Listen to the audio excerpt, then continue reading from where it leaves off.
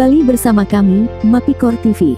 Pantai Kuta yang begitu indah merupakan salah satu ikon para wisata pantai bagi Kabupaten Badung Provinsi Bali, yang sudah terkenal bagi wisatawan lokal maupun mancanegara.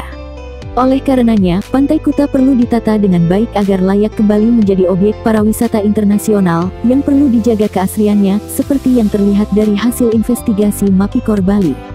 Di mana banyak sekali barang-barang para pedagang yang berada di Pantai Kuta, sudah cukup lumayan lama. Seperti yang terlihat pada tayangan gambar ini. Ini contoh bahwa barang-barang ini sudah bertahun-tahun berada di tempat ini, dan tentu Anda bisa menilai bahwa keberadaan barang-barang ini, keberadaan khususnya Pantai Kuta ini sudah beralih fungsi.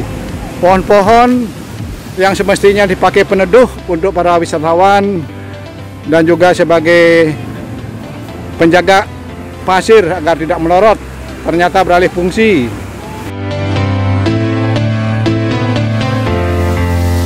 Hal ini tentu menggambarkan seolah Pantai Kuta sudah beralih fungsi. Selain barang-barang tersebut, pohon-pohon yang ada di pesisir pantai seharusnya menjadi pelindung panas bagi wisatawan. Akan tetapi, pohon-pohon tersebut malah menjadi tempat nongkrongnya para pedagang yang tidak jelas dari mana asalnya. Diharapkan adanya perhatian Desa Adat Kuta sebagai pengelola Pantai Kuta untuk lebih bijaksana dalam menerapkan sistem pengelolaan pantai. Agar pemerataan terhadap masyarakat Kuta juga bisa memiliki hak yang sama, sebagai masyarakat asli Desa Adat Kuta. Terkait kepemilikan nomor hak untuk bisa berdagang di pantai bisa merata, sehingga tidak menimbulkan kesenjangan antar sesama masyarakat Desa Adat Kuta. Sabun boleh bantuan sembako? Burung? Dari pemerintah pun api? Belum, Bu? Mau ninyen lah barang-barang nih, mau? Dagang uling hijau, mau? Nggih, uling hijau. Dari mana? Dari Bali, Sumatera, Bali. Medan, wih. Mau sih mana nomor ini, mau? Menurut sebagai warga Kuta kan mesti boleh nggih? Menurut sebagai hak sebagai warga masyarakat Kuta mestinya harus diprioritaskan, mau? Ini kan milik kita bersama. Kita yang menjaga, memelihara. Berapa bayar mereka di sini, mau? Bayar. Katanya ada disewa-sewakan, Bo. Nih, dikontrakkan.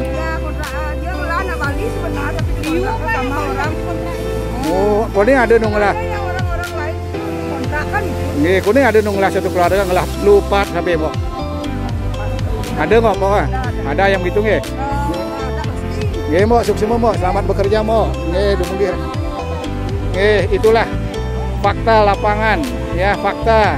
Dan Desa Adat sebagai pengelola pantai hendaknya memperhatikan warganya secara adil, sehingga tidak terjadi pilih kasih, tidak terjadi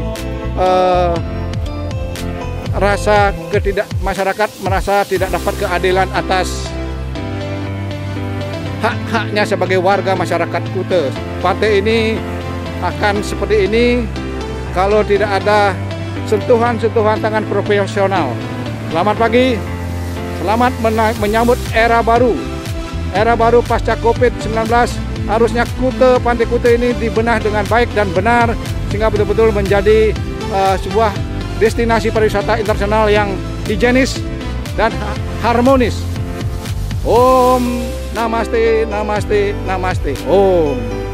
Sangat diharapkan pasca pandemi COVID-19, pemerintah Kabupaten Badung melalui Desa Adat Kuta, sebagai pengelola destinasi wisata Pantai Kuta, untuk segera lakukan pembenahan terhadap sistem pengelolaan Pantai Kuta secara profesional.